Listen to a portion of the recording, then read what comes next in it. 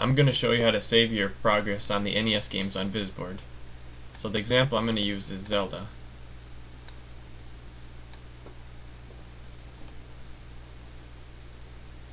This is where you'd actually paste in your save code that you might have saved and stored on Vizzed Board.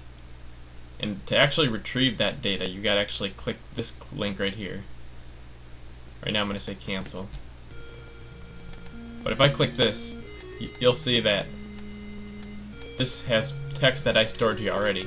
And normally you just paste in your save code right here, or you could type in any passwords, like Mega Man has passwords, and there's a lot of NES games that have passwords that you can just save here and then come back to it, and it'll still be stored here forever. So Zelda has battery backup, so this will save games differently. This doesn't use passwords.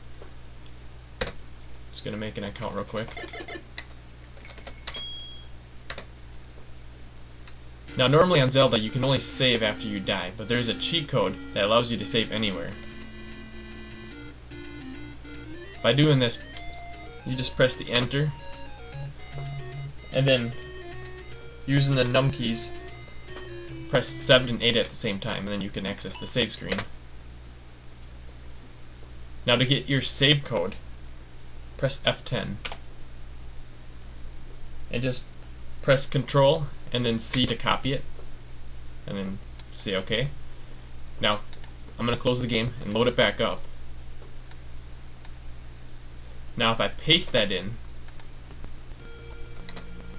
you'll see that there's my save file right there.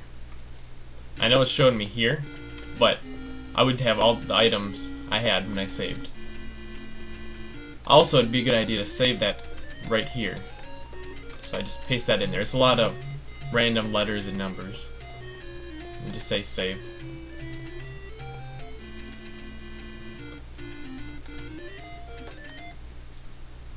Now I'm going to show you an example with using passwords, and the example I'm going to use is Mega Man 3. So I'm going to find the game real quick and load the game up.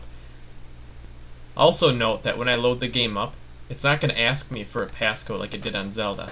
Usually the games that originally had battery backup are going to have a little box that pops up that wants you to type in your code. And just because it has that box that comes up doesn't mean the game originally had battery backup. I'm not sure why some games do that, but you'll know the ones that do have battery backup will always have that box pop up. So, by clicking Save Game Data, this is where you can retrieve or store your passwords. And then you can save them, of course. And you can just put the boxes side by side if you're loading your password. And then based on your password stored over here, you can just type in your password in the game. And like I said, there are quite a few NES games that do use passwords, but there's very few that use battery backup.